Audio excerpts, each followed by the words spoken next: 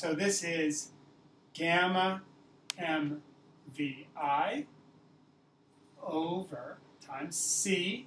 That's c. We'll put it there. And then over the time component of the momentum, which is, there's a gamma I mc here, and there's a capital MC here. So it's gamma I, this is a gamma I, mc plus capital MC. Good. Now, if I can simplify this a little bit, because I can take out the c's, and I get that this is gamma I mvi over gamma I m plus m. Is that visible on the screen? Just barely visible at the bottom of the screen. Here, this is the solution for the final velocity. It's gamma mv over gamma m plus m. Now, what was it in the non-relativistic case? In the non-relativistic case, let's see if my orange marker works. It does sort of. It was mvi over mvi over m, over m plus m. This was the non-relativistic case. The non-relativistic case was that it was the original momentum over the total mass.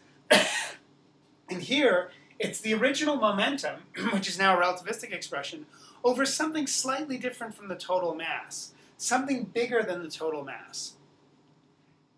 That is, the final velocity here is slightly different from the final velocity we got in the non-relativistic case. But notice that if we take the limit that gamma goes to 1, or the velocity is small, in the limit that gamma goes to 1, this becomes exactly the same as the non-relativistic expression. So the relativistic and non-relativistic expressions become the same in the low speed limit. That's important, and that's correct. But then, if we think about higher speeds, so relativistic speeds, this gamma factor becomes large. And notice that if gamma gets very large, imagine gamma was thousands, then gamma m would be bigger than capital M, and then this expression would approach just the velocity vi, which you notice, if gamma is very large, vi will approach the speed of light. So what is this saying? This is saying that if the bullet comes in close to the speed of light, if it comes in very close to the speed of light, then the combined object of the bullet lodged in the block will end up moving close to the speed of light. Of course, if you had a real bullet going close to the speed of light hitting a block, there would be a massive explosion of unimaginable magnitude. So that's not exactly what would happen. So what you really have to think about this is not a real bullet and a real block, but you should think about this as an electron and a proton creating some new particle, or something like that. Think of it as subatomic particles making a new subatomic particle. In that case, the new subatomic particle, if one of the particles is coming in close to the speed of light, the combined particle that is created by the collision will end up moving close to the speed of light. Because if you're close to the speed of light, these gammas become large, then this gamma m beats the m, and then this just becomes 1 times the initial velocity, which is close to the speed of light. Okay, so we've both shown that in this low speed limit, we recover the non-relativistic case, and in the high speed limit, the velocity of the final product is higher than you would expect from the non-relativistic case. Okay, good. Now let's look at what is the mass, the final mass of this object. I've warned you that the final mass of this object will not be m plus m, but it will be larger than m plus m. Let's check that. Okay, so now we're going to use this expression here for the mass. The mass is just the time component squared minus the space component squared over c squared. So the final mass, the final mass squared will be the time component, which is the sum of these two squared, MC, sorry, I read that wrong. It's the sum of those two things, MC plus gamma I MC squared minus the space component, px, which is this plus 0, gamma mv plus 0, gamma I mv I squared, all over c squared. And now we're going to do a whole bunch of horrendous math. Oh, look, that's come slightly off the edge of the screen. Let me just adjust the screen there to get it in. And now we're going to do a bunch of horrendous math to simplify this and compare it to the non-relativistic result. Okay, so there's going to be some crazy math. Here we go. It's all straightforward algebra, but there's a lot of it. If you get confused, pause the video and try and recover where I am, because I'll move pretty quickly here. Since you have the video control, you can slow things down if you need to. Okay, so here we go.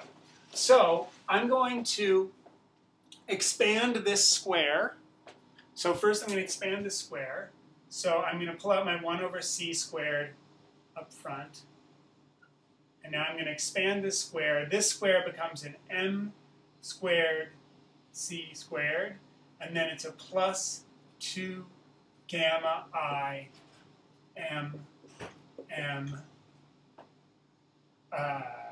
mmc squared. And then it's going to be plus a gamma I squared m squared c squared.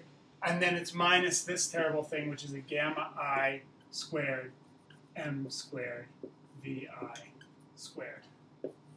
Okay, now, first simplification is a physics simplification, which is this. This object right here is just the t component squared minus the x component squared of a 4 momentum for the bullet. So this is just going to, this subtraction here is just going to give m squared c squared of the original bullet. That's the mass of the original bullet. There I'm using, this is the invariant for the 4 momentum here of the original bullet. So that's very simple. So notice this is going to look something like a complete square here. So this is going to look like 1 over c. Actually, look, I can take out my c squareds too. I can take out the c squareds. Well, I shouldn't do that. I should do that. Okay? So this is going to look like m squared plus 2 gamma I m plus m squared. Okay, that's a capital M. That's a little m. Okay, now I'm going to complete the square again. I think it's still the right thing to do, to complete the square again. So now I'm going to have to start to erase to make some space. So I'm going to complete the square again now. And I think I'm going to have, this will be, look like this. M squared. Oh, in fact, even better, I'll write it like this. M plus m squared. This is not quite the right term to be in the middle of m plus m squared. So then to complete the square in the old school thing, I have to then add, I have to pull this out, and I also have to pull out what I would replace this with to make this a perfect square. So that's going to be a, well, let's just pull this part out first. 2 gamma I m. And then I have to take out the part that completed this square, which is a 2 m. See, this is the thing that I was lacking inside here to make this m squared plus m squared equal m plus m squared. It's completing the square. Bad? Yes, it's ugly. But it's not terrible. And this part here is 2 gamma I minus 1 m. So that's looking useful in some way. Okay, now, I'm going to now do a horrendous set of simplification.